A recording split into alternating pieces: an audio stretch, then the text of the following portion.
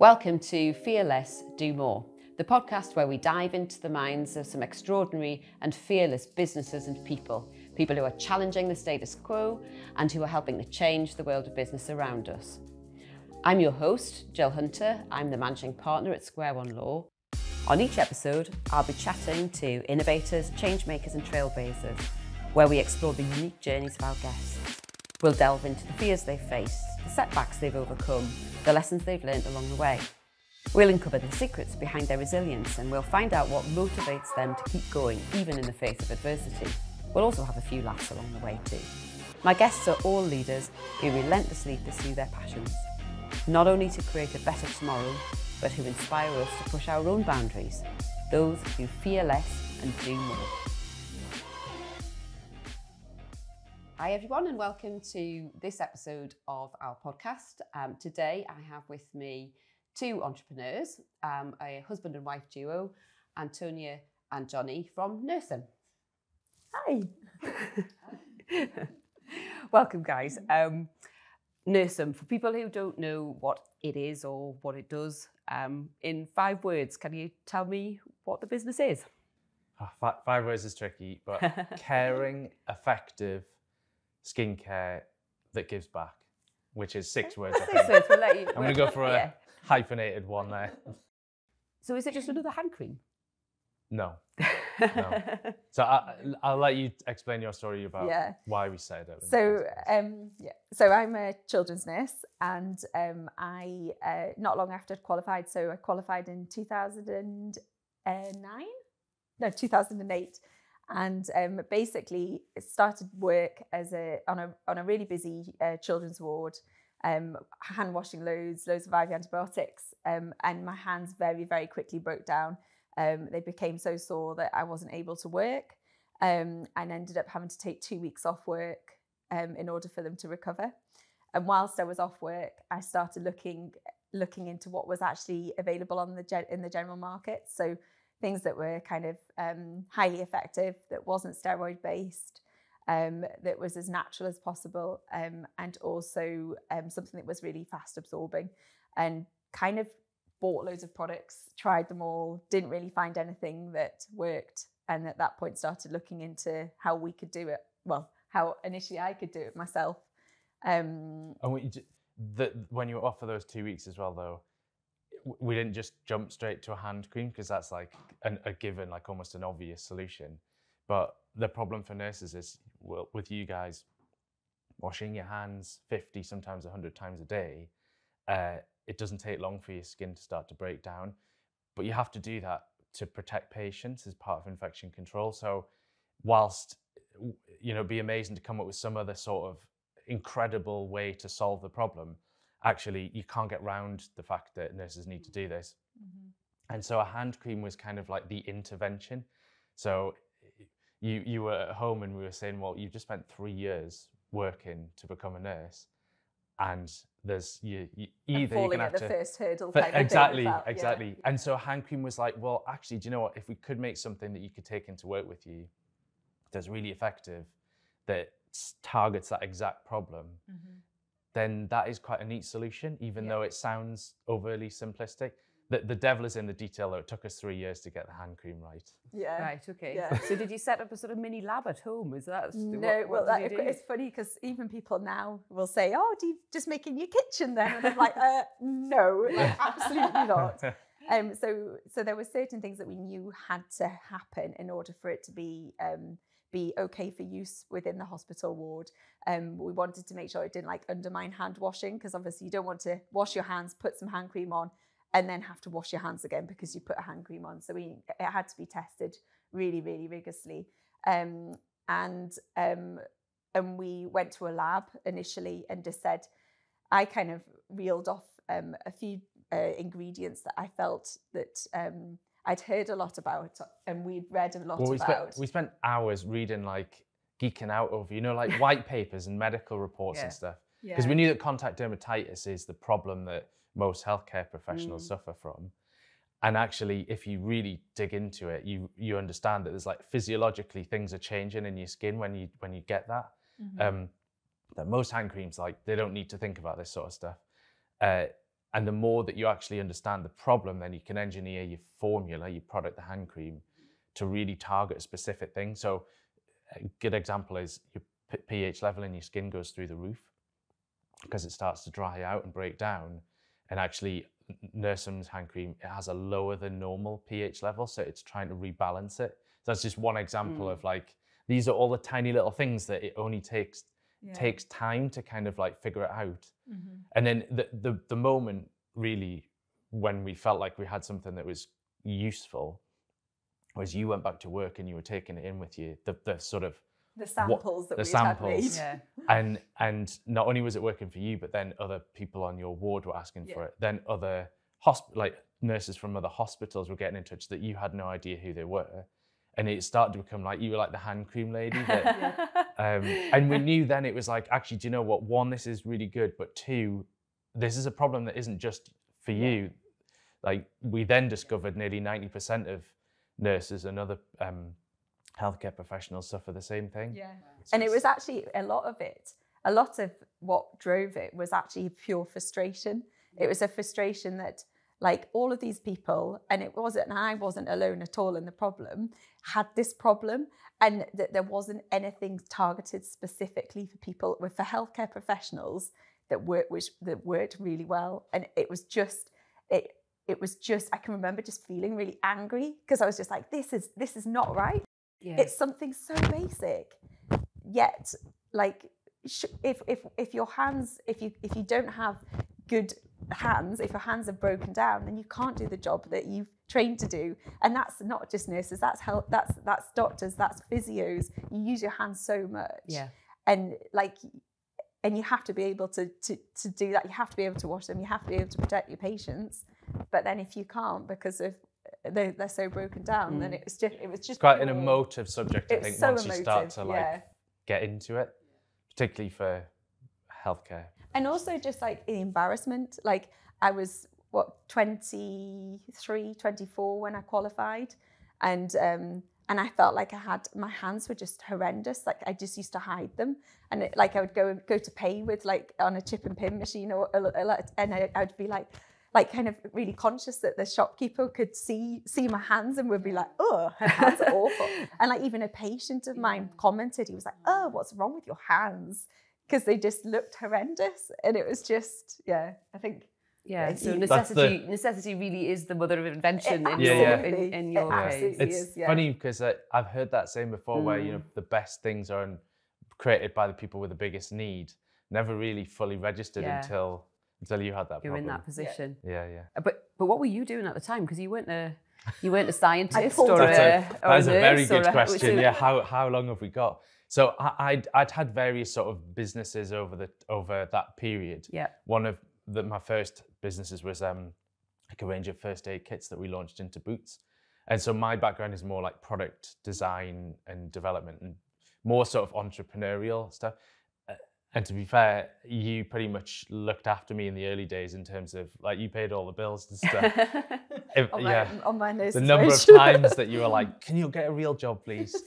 And I did promise you that it would work out in the end. So that was my background, really. So I knew when we sort of said, well, actually, do you know what? Hand cream is probably a good way to solve this. I had already sort of had various contacts that I knew we could reach out to and stuff. So. So you did bring something to the party. I did, yeah. Massively. And I'm the one that actually loves reading like all the scientific reports. Yeah, you were the one that totally. Yeah, love to know how things work. Like pretty much anything. I'll love to kind of like see how it's made and who makes it, and You've got to have that inquiry in mind, haven't you, to get into the details. That sort of stuff you can gloss over. Yeah. Because if you're going to be selling to pharmaceutical companies or the NHS or whoever, they're going to ask you those questions, and you're going to have to be able to answer them. And are you still nursing? Yeah, so I'm still nursing. So I'm a transplant specialist nurse now for children, but apart from those kind of that time where I was off with my hands, I've pretty much worked throughout, but apart from having 3 children in between. But it was good because it made a really good team, because Johnny could then kind of run with the idea. So then you joined Science City, which is the incubator scheme. which allowed investment into our idea and the kind of... It was the testing, for instance, being able to take it onto a hospital ward. Most hand cream companies, or hand creams, they never have to think about that. That's really expensive, important testing that shows that you can give with a Nursem promise, the way that we give it to nurses and other healthcare professionals, they can wash their hands, put Nursem on, and then go and help a patient, and it doesn't cause an infection control problem. Yeah. So we spent, that was pretty much most of what Science City was there to help us do. Yeah. Which was absolutely vital, because without that we couldn't have launched the product. Yeah. So that was, how long ago was that? That was probably about 12 years ago. That's 12 years ago. Yeah, 12 years ago. Slightly scary. Yeah, so that's, it's quite a journey since then. Yeah. Something that people might recognise you two and think, oh, no, I know you two from somewhere, is that you did have you've just been around for so long. Yeah, well, it's not that you've been around so long, but you did have a media performance when you were on Dragon's Den. Yeah.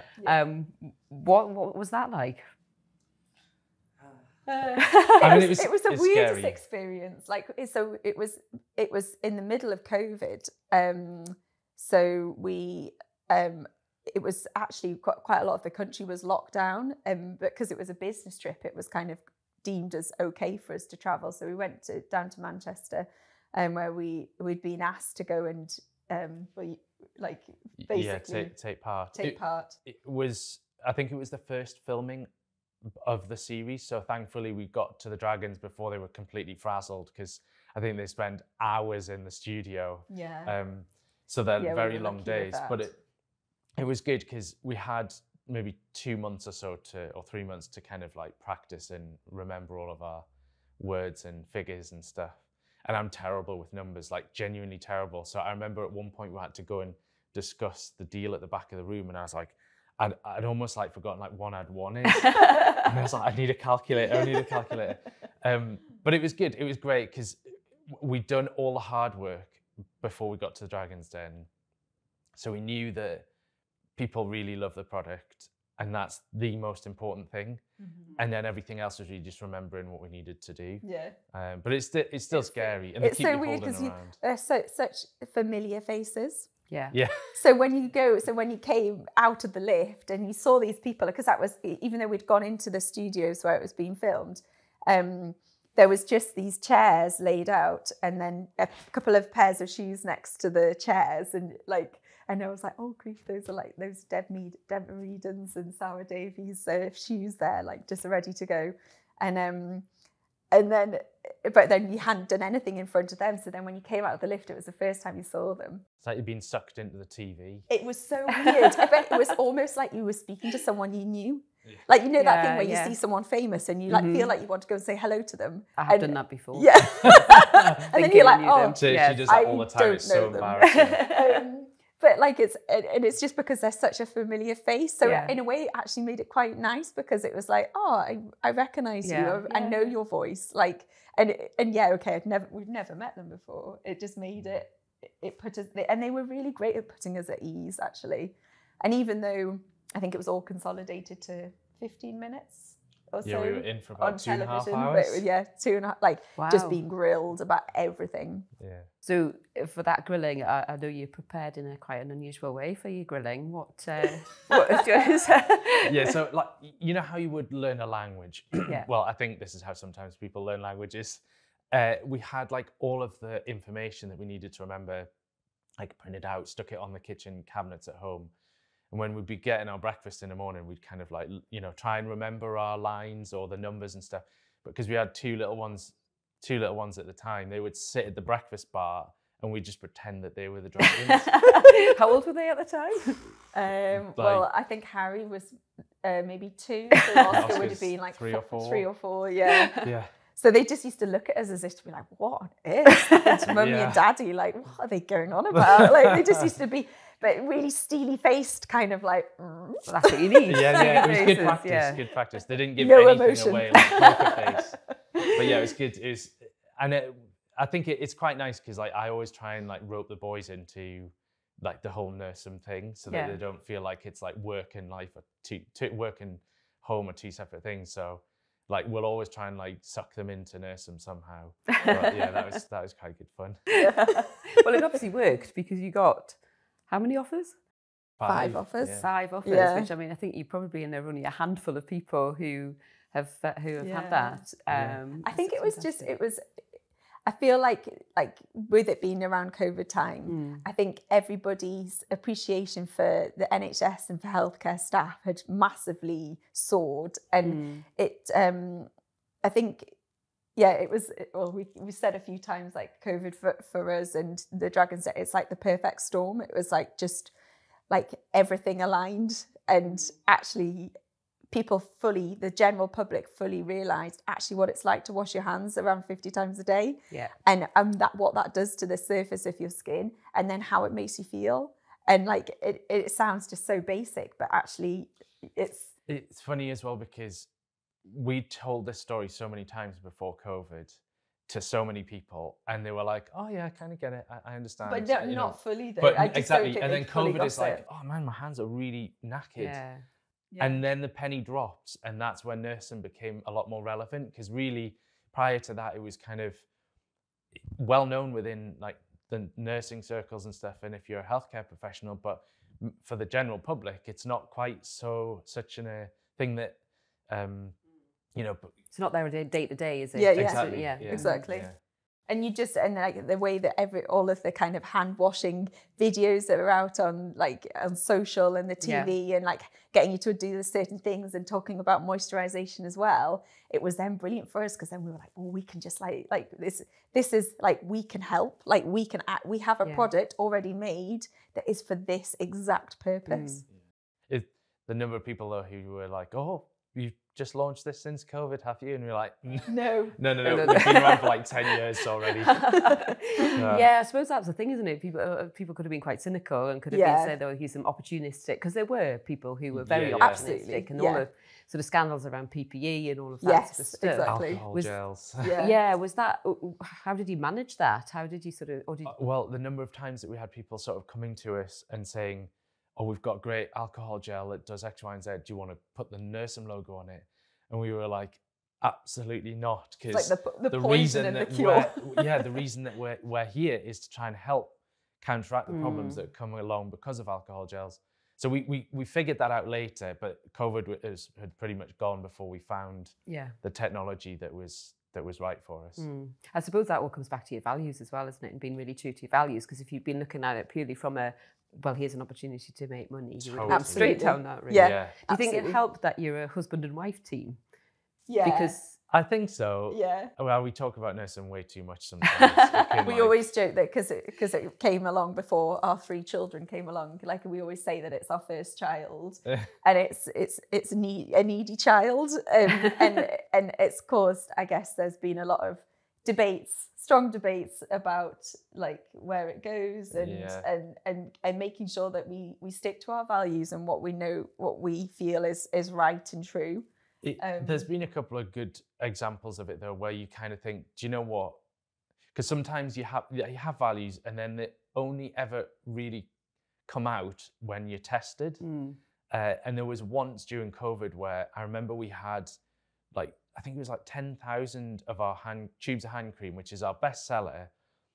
And we couldn't get any more stock for a couple more months. And it was, I think we'd sold out of everywhere. I think Boots were desperate for it. And we sort of said to them, look, as much as we want to send it to you guys, we have to put it into the Nursem Promise, because at the time hospitals were doing like call outs for sort of any support that they could get for the staff.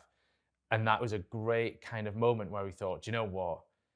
Why are we even doing this? Like the Nursem Promise is a non-negotiable. So we can always figure things out with Boots later. And they were incredibly helpful and they understood why we did it, but we just put it all on a pallet and we're like, right, send it into the hospitals instead. I'm so pleased we did that, because it was one of those moments where you think, do I take money or do we do the thing that we set this thing up to do in the first place, which was to help people? So what's the Nursem Promise then? So every product we sell at retail, we then provide a month's worth of free hand care back to a nurse, midwife, or other healthcare professional in the NHS. Wow. And so far we've well, as of when was it? It'll be spring, summertime this year. We'll have provided about 1 million promises so far. So, yeah, and there's. But that must be really satisfying because you know what it's like to be there. You've got that lived experience of having that horrible thing happen to you. Yeah. And if somebody had come along and done that for you at that point in time, that would have been life-changing. Exactly. And I think it's that kind of, we're investing in our NHS and our health, in healthcare people, because actually, like I always get super passionate about it, but because you do use your hands so much for your job, and you need to use your hands, and like actually it's an occupational thing that the reason why your hands get so bad. So if we can provide free hand care to those people that really need it, and it just makes it feel like we can do so much with that, and just seeing it quite literally get into people's hands, I think fills us with a lot of satisfaction, because it's just like, we're not just a hand cream, we give back, and we've got that philanthropic kind of mission and center of our company, like in the central part of our company. Yeah, and I think it's important to a lot of people now, isn't it, having a business that they use as a force for good? Yeah, absolutely. I think it's become, investors are starting to ask those sorts of questions, and it's a strong business proposition. It's not just the right thing to do. It's a strong business proposition. If you flip it as well, like, we could have set the promise up as a charity or something, but that the longevity of that is, you do it for a while, but then you run out of cash, and then you have to figure out how do you fund it. Whereas we were coming at it from what allows us to provide the promise on an ongoing basis forever. And that was when we realized actually we needed to create a strong retail brand, because if that flourishes, then the promise flourishes as well. So the two go hand in hand, but the promise is always first and foremost, like non-negotiable. Sorry, my eye.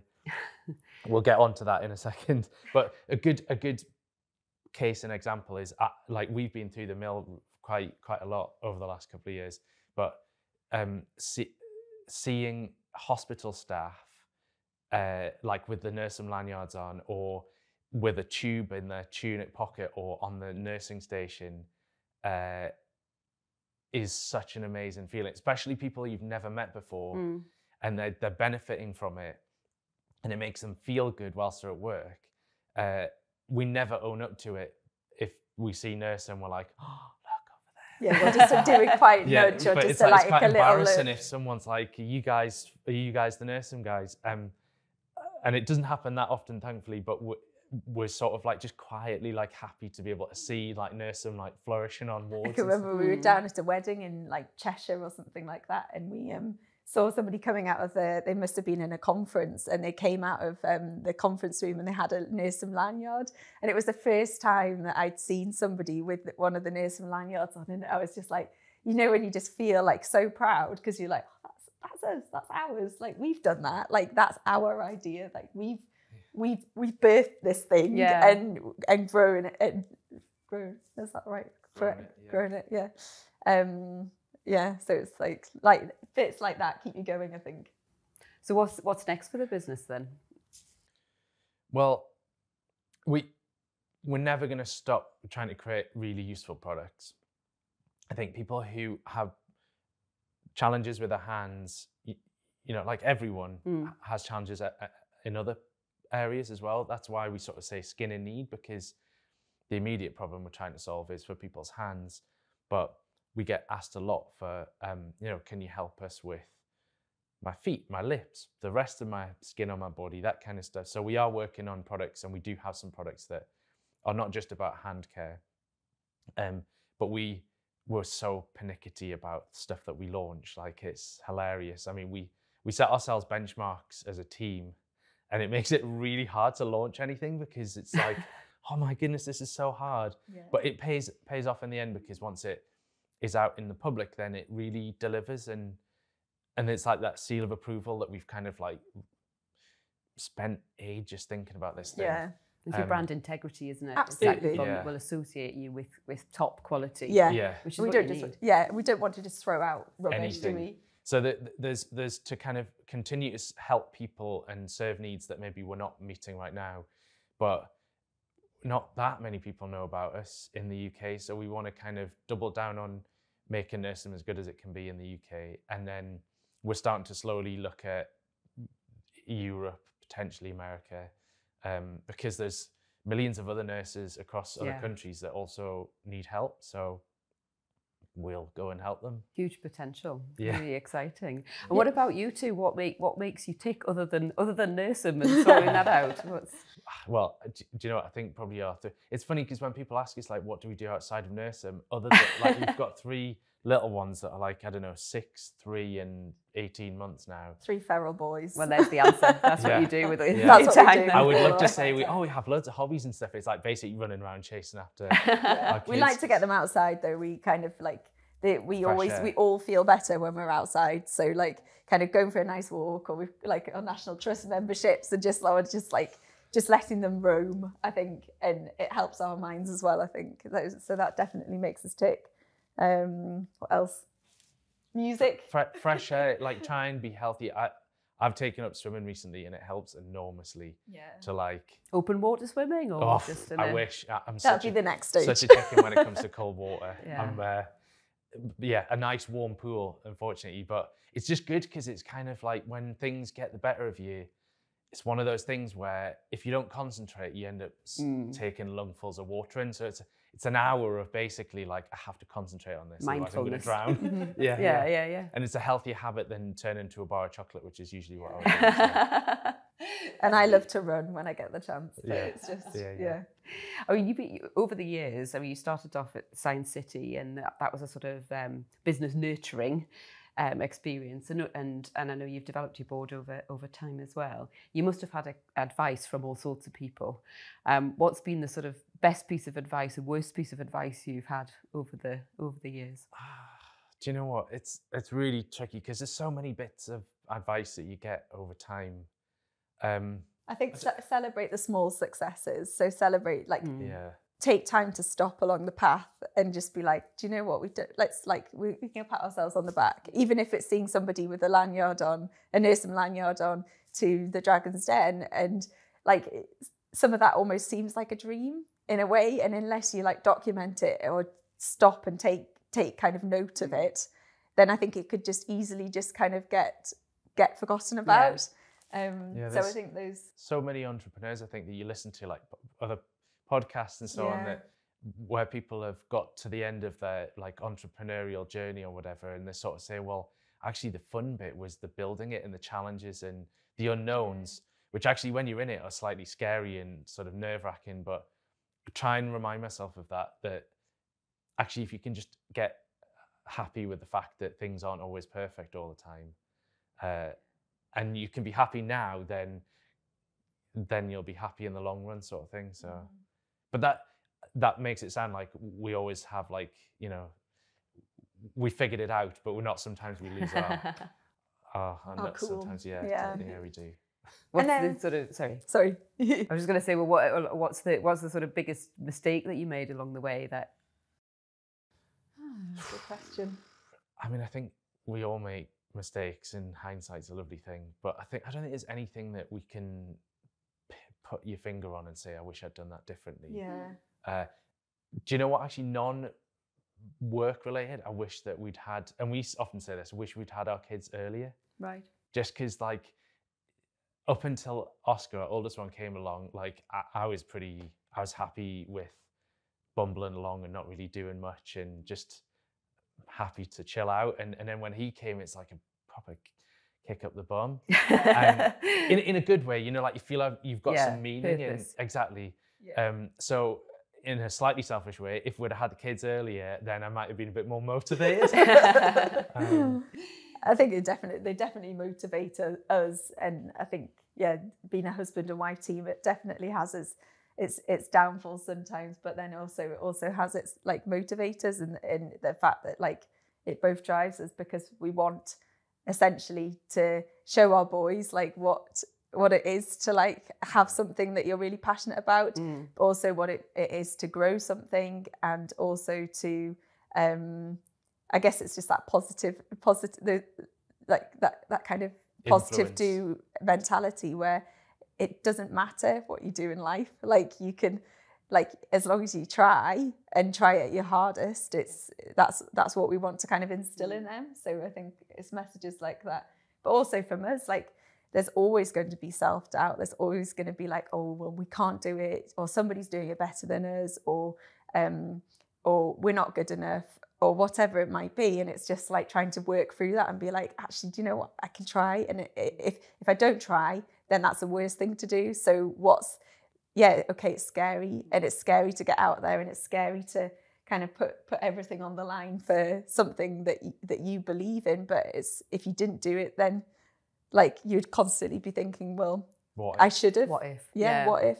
Yeah. Well, I mean, I think you're brilliant role models on all sorts of fronts. You know, you're working parents, juggling lots of different things, and I'm a real believer. You know, you can't be what you can't see. So other people who are starting out on their journey now, who are at the point, you know, 12 you were 12 years ago, will look and say, you know, well, there's two people who've really learned as they've gone along and created something really, really special. So I think, you know, well done to both of you, and I'm absolutely delighted that you've had the time today to come and speak with me. You know, when you've got all those other things to do as well. Thank you very much for your time. No, it's a pleasure. Thank you for having us. Yeah, thank you. You're very welcome. Thank you for listening to Fear Less, Do More. All of our guests come from a diverse range of backgrounds.